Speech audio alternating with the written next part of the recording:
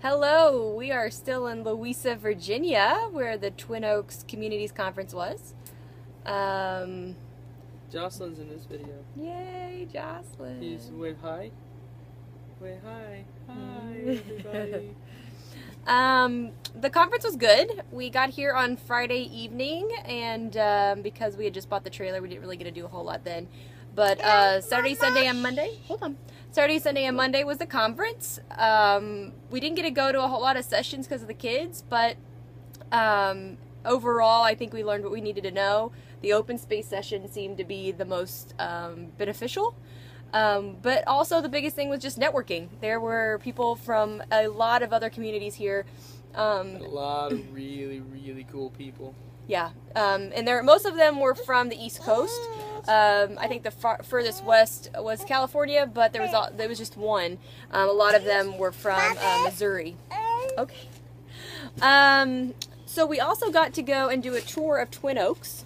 It is a income sharing community, so that was very interesting to see what their jobs are, and then also how their living situation is and all that. It was very interesting. And just to generally see how they do things in their particular community. Yeah, it was very cool. Which is kind of what this whole thing's all about anyway. Yeah, learn from other people. And so then later, I think it was Sunday night, we got to go and meet another community called Acorn, and it's actually only about 5 minutes from here. They do a lot of the same things as Twin Oaks. They do income sharing, but they don't have any managers in each particular job or each particular business, or do they have, nor do they have a budget. I think it's that they don't have owners, but they have like managers. Oh, is that what they?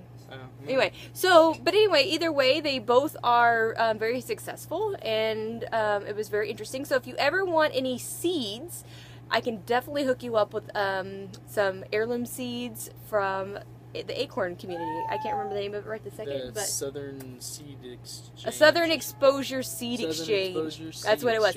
And so we actually got to see some of their inner workings of their business, so definitely do that if you need seeds. But yeah, so it was fun to see a couple more communities.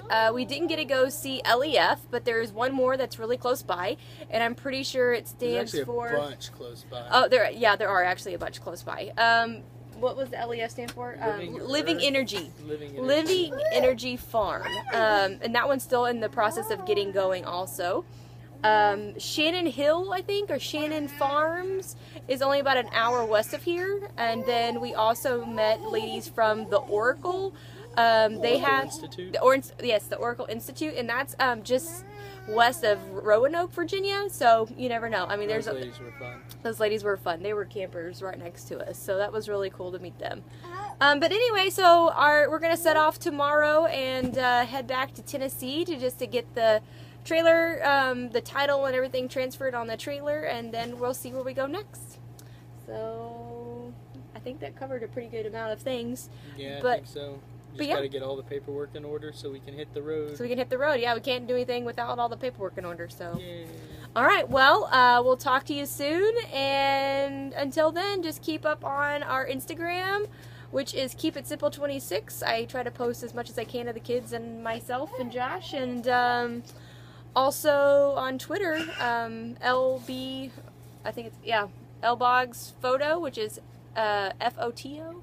So, but anyway, we'll talk to you soon. Bye. Wait, make her say bye. Oh, okay. Jocelyn, say bye-bye. And Journey's down there. He's just having a good time. But anyway, have a good day.